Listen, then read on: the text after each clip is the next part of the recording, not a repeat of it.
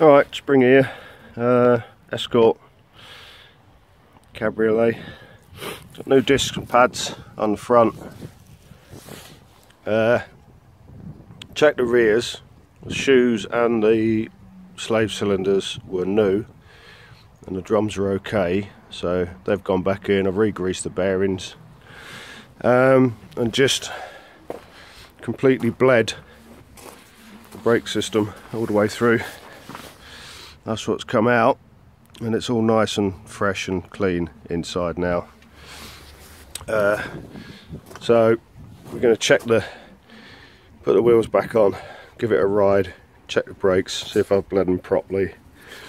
Didn't get any air out, just lots of dirty fluid, so hopefully these brakes will be alright now.